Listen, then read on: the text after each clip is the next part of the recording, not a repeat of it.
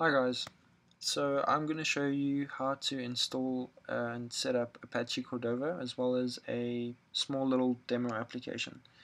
So if you're not familiar with Cordova, what Cordova is a set of JavaScript APIs that exposes native mobile device functionality, which is really cool because that means that you don't have to go and learn uh, Java to create an Android application or Objective-C to create an iOS application.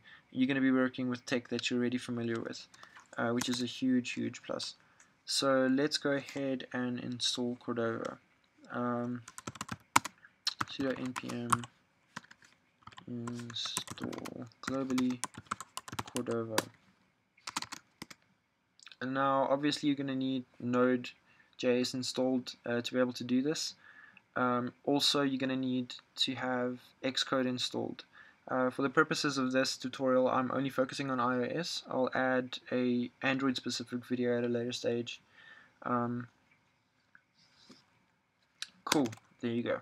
Now also, we're going to be emulating the demo application on the iOS simulator, so we just need to add that as well. Sudo npm install globally iOS sim. If you don't, you're gonna have a bad day. Cool. Okay, let's refresh that. Okay, now that we've got Cordova and the iOS simulator installed, let's go ahead and tell Cordova to create our first project. Okay, so the first parameter that you're going to be passing through is the directory name. I'm just going to name it demo. The second parameter that you're going to be passing through is a reverse domain style identifier. So I'm going to name mine demo test, and then the last parameter that you're going to be adding is the application title. So I'm just going to go make mine demo app. Cool. There you go. There's your first little Cordova project. Now the Cordova project is set up. We want to add platforms. So let's go ahead and cd into that directory and let's add iOS as a platform.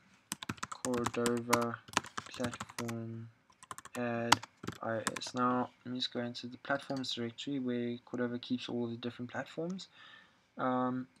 Check what happens when I do this. Cool. Now it's gone and created a Xcode project for you. You can go ahead and open that up if you like and play around with it.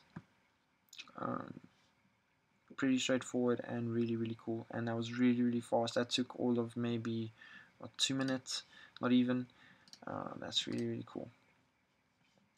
Okay, so if you want to go and add another platform, it's really just as simple as Cordova platform add Android or Cordova platform add Windows Phone or what have you. I'm not sure what that one is, but you can go and have a look on Cordova's website what all the different supported platforms are.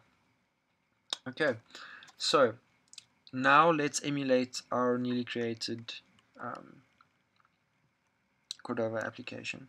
Let's go and tell Cordova that we want to run our iOS application on the emulator.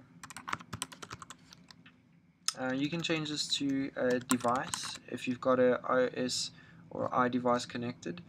For now, we're just going to keep at emulator.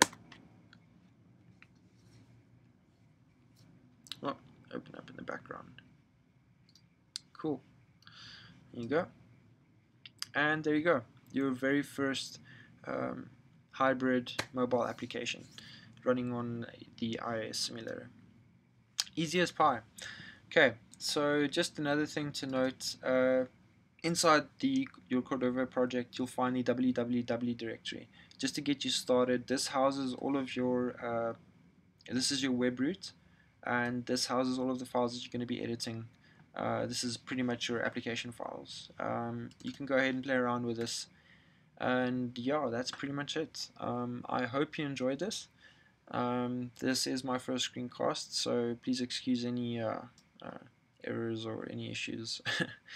If you like this, please subscribe. I'm going to be posting a few more videos illustrating what Cordova can do. So yeah, stay tuned and have a good one. Thanks.